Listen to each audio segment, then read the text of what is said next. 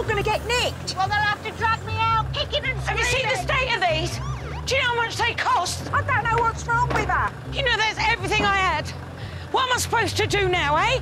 Come on, stop being stupid and get out the truck. Can you step aside, please, madam? All right, madam, we're going to need you to turn the engine off and step out of the vehicle. I'll hear you. She ain't been the same since we had news about Stacey. They've given her a year inside. We're not going to warn you again. Well, do your worst. Lock me up and throw away the key. Yeah, we will have to use force. What, on an old woman? I am not old. It's Stacey.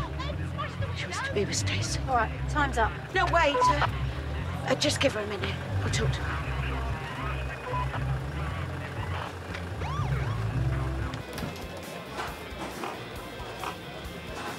We've been mugged off. Well, I wouldn't quite say that. It's harsh.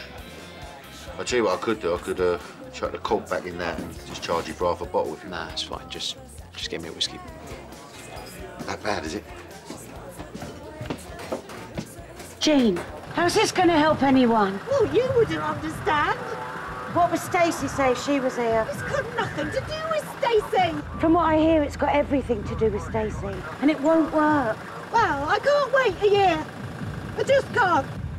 Look, Jean, I know you're hurting. I have got things to tell her. And she will need to hug me, and I will need to hold her. And if this gets me closer to her... But it won't. You could end up in another prison. You might not even get a custodial sentence. All you'll be left with is a criminal record and a massive fine.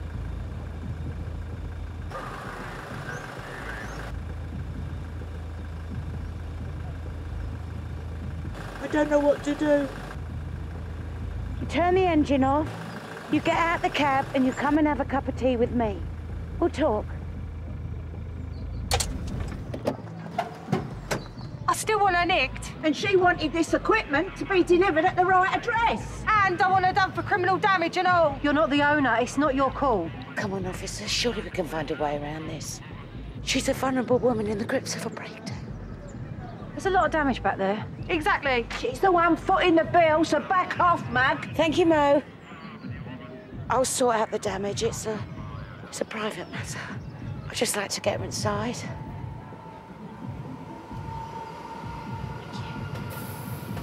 Come on, Jean. Fine. I had it so clear in my head.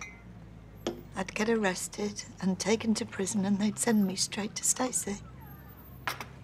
I thought we could work in laundry together. She hates doing laundry. I hate doing it, really, but folding sheets in prison, side by side, better than nothing. Stupid. So stupid.